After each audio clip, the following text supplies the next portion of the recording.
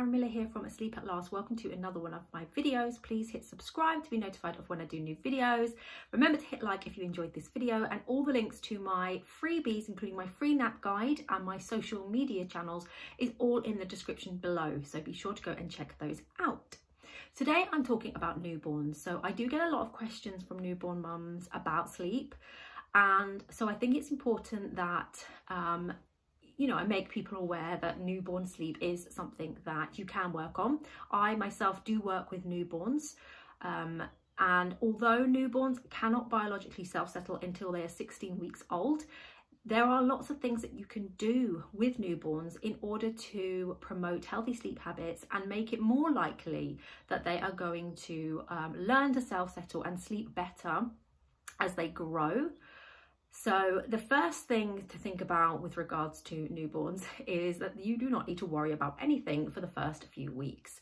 When you have just given birth, whatever birth that you had, whether that was a C-section, whether it was a natural birth, whether you had pain relief, whether you didn't, whether it was fast, slow, whatever kind of birth you have just birthed a human being. You do not need to worry about anything other than looking after yourself and your newborn, as well as asking for help wherever you can get it. I don't want any new mums worrying about putting newborns onto schedules, monitoring awake windows, worrying about how much their sleep their newborn should be getting during the day. The only thing you need to worry about with regards to newborns when they're first born is ensuring that they're getting what they need feed-wise. Feeding in itself is a minefield, and when you've never done it before, whether you're formula feeding with a bottle or breastfeeding, it's a learning experience, and you're both you and baby are learning how to feed. That's a process, it's a journey. Often that can be a bit of a roller coaster for most mums, so that in itself requires a lot of your energy. So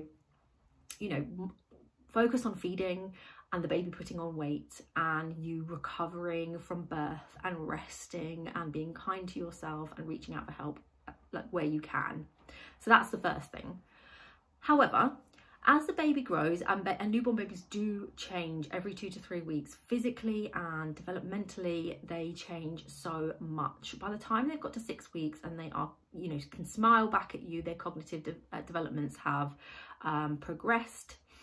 From about 6 weeks, I would start thinking about looking at some kind of awake windows. Now, that doesn't mean you have to put them onto a routine, a schedule, but just keeping an eye on how long they can stay awake for before needing a nap will help you to ensure that you are not dealing with an overtired newborn. Colic is a real thing. They can get really bad colic around this time. They can also get, just general wind pain. So although feeding is usually established by now, other things creep up and can cause upset and crying. So you want to make sure that tiredness at least is something that's ruled out, which is why I recommend looking at the awake windows for this age group and having that as a guide to ensure that when they're screaming that they're not just massively overtired. The next thing I would say is that when they get to as they're coming towards sort of 8 weeks, I would be trying to focus on getting them at least one nap down in their crib or their cot, Moses basket, whatever you're using. Focus on just one nap. If you're trying to get all of their naps down and they have never had a nap not on you or being held, that's a big goal to give yourself, and that can be quite stressful. So I would focus on one nap, usually the second nap, because that's the one that you want to be the longest. Usually it's the middle of the day when they're really tired. This is a nap that they will keep as they grow into their toddler years. So I'd focus on getting that one down in their crib. Now, the first thing you can do to help with this is make sure that you are using a swaddle. Use a swaddle from birth. There's many different swaddles out there. There's lots of swaddles with zips as well now, so it makes it easy for them not to wriggle out of it. Lots of people say that their baby doesn't like to be swaddled. They seem really upset when they're swaddled. Usually this is because you're swaddling them when they're overtired, and babies aren't going to like anything when they're overtired. So again, keeping an eye on the awake windows, ensuring that you put them into the swaddle before the awake window is up, will help you to avoid them sort of like appearing as though they don't like the swaddle. So make sure you swaddle them. Use white noise quite loudly in the room. Get the room dark as well, because that helps with melatonin production. Blackout blinds are great for this. Get the room environment, you know, correct, and that will help you. That will all those things together will help, you know, give you the best chance of getting them to settle. Then you want to give them a feed. Babies at this age, they will fall asleep on the breast. There's not much you can do about that. I wouldn't worry too much about it if they do. However, if you are trying to, you know, get a good deep sleep whilst they're down as opposed to feeding to sleep, I would move that feed a bit earlier when you know they're not really sleepy, so that you get a little bit of a rouse off them before you put them down. So once you put them down in their swaddle, put them down on their side, and you can hold onto them quite firmly and start to pat either their bums or their lower back whilst you've got the white noise going as well. And you want it to be quite firm, so their head is kind of jiggling a bit. That's when you know you've kind of got it right. And they may cry at first, and they may fuss and wriggle around initially, but just keep persisting with it. You might need to be a bit firmer with the pats, make sure that they can feel it if they're crying, and you should see them start to settle or the crying to sort of subside.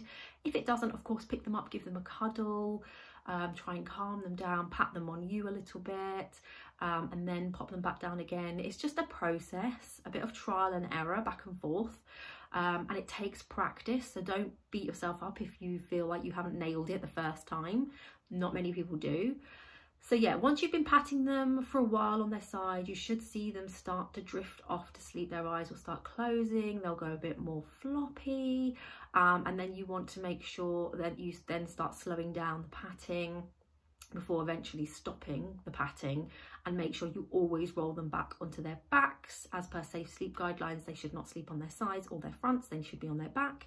Roll them carefully onto their back when they're asleep, and they should stay in their crib. But yeah, they will need some assistance, like I say, because they can't biologically self-settle until 16 weeks. You will need to do some kind of patting, rocking or holding to get them to sleep at this age. But if you're trying to encourage them to sleep in their beds, in their own bed, rather than needing you to hold them, this is a great way to start. And then you can continue with that nap, practicing this method, and then eventually move on to the other naps.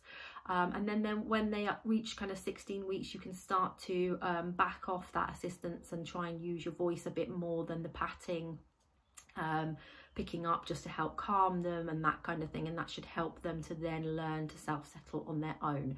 So that's what I recommend.